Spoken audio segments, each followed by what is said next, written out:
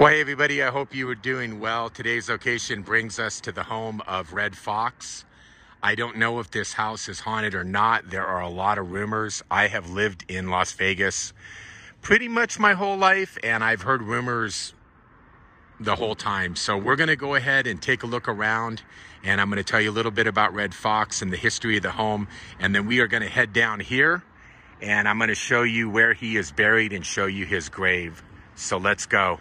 Now, this little Red Fox here was put here by Shannon Day, who was occupying this property up until recently. Now it is Las Vegas Handyman, but I remember it being Shannon Day Realty.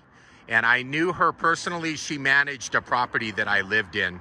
And I remember asking her about this Red Fox. And also, let's go take a look over here. This is very, very cool. She painted the front door red, and she also painted the front entrance red. So let's take a look at this. Very, very cool. And I hope they keep this up, the new owners. But as you can see, the front entrance, she painted the cement red. And yeah, it's kind of fading away. So gosh, I hope the new owners keep it up, but they might not. I don't know. But yeah, here's the front door. And pretty cool, huh? And then right here, Red Fox 1969. And pretty cool, huh? Wow. So we're gonna go around the back here and take a look. Now this was fenced off when Red owned it. And right here was, you can see a driveway, but it was fenced off. I don't remember exactly where the fence came out to. It may have just come all the way out there.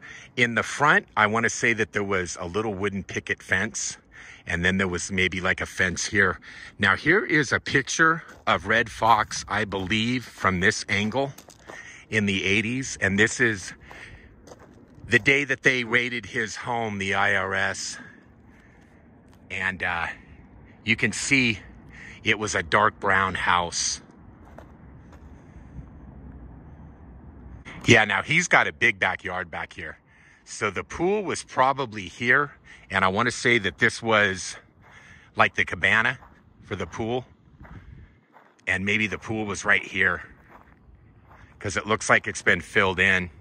And then as you can see, like I said, it's a pretty big backyard. And check this out. Here is some like more original part of the house. This rock here on the side of the building was very, very popular in the 60s. And so as you can see, very, very cool. And then the roof looks like it needs a little bit of work.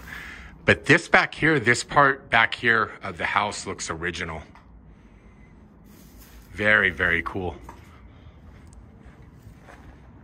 So I just got kicked off the property by security, and so we're gonna go around here. And yeah, that was a trip. You know what? When this was Shannon Day Realty, I remember she had Saturday, Sunday off. She would have, or actually she had Sunday off, and today's a Sunday, and it's like 100 degrees out here too. I did not think anybody would be here, but yeah, security just stopped me. So here's a good look at the front yard, or what was Red Fox's front yard. Now, he didn't have any of this landscaping along here. It was just a yard, if I remember. I think he may have had a few cactuses and a tree or two. Now, I know Red Fox had down here, I believe it was close to Eastern and Hacienda, Red Fox had a souvenir shop. It is no longer there. The only thing I could dig up was this photo, and I believe that is from when he had the souvenir shop. So guys, we're gonna head down to Red Fox's grave, and it'll be down here at Palm Eastern Cemetery. So we're gonna head down right now. So guys, over here on the east side of town, this is Palm Eastern Cemetery, and this is on the same street, ironically, that Red Fox lived on. He lived on Eastern, about 3 or 4 miles down that way. And he is buried in arguably one of the nicest cemeteries in Las Vegas. This is, there's a bit of traffic on Eastern Boulevard, but overall, This is a very nice cemetery, very peaceful. Well, guys, here we go. We are coming upon the grave of the one and only, ladies and gentlemen, Mr. Red Foxx.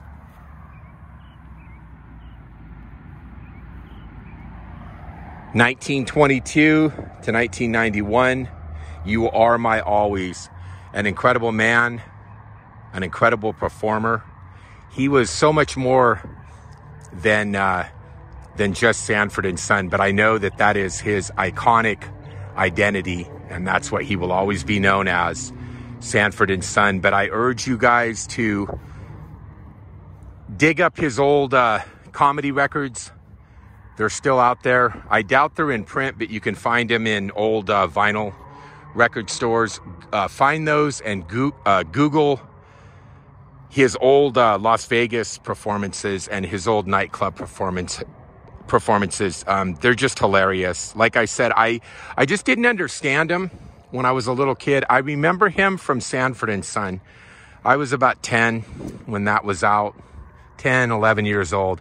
So I kind of got the jokes. But as I got older, I listened to those records of my father and my uncle, those old nightclub records, and just incredible performer. He influenced so many people. You